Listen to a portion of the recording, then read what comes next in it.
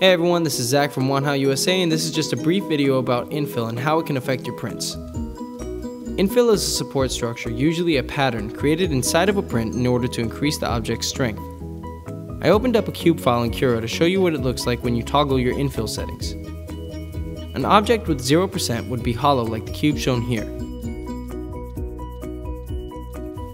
When you increase the percentage, the pattern becomes smaller, and at 100% infill, your print would be completely solid.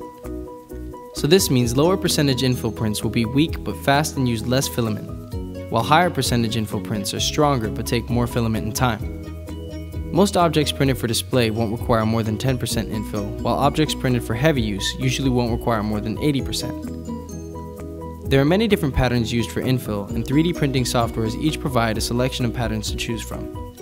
These are some of the patterns found on Slicer from top to bottom: honeycomb, concentric, linear, rectilinear, Hilbert curve, Archimedean chords, and octagram spirals. I provided a link below for a 10mm test cube that you can download on thingiverse.com. I recommend printing this cube using a few different infill patterns and percentages to feel the differences in strength yourself. I hope that this video helped you better understand infill and how you can use it to create stronger, more durable prints while managing your resources and print times. For more information about Wanhao USA, please visit us at wanhaousa.com or contact us directly at support@wanhaousa.com.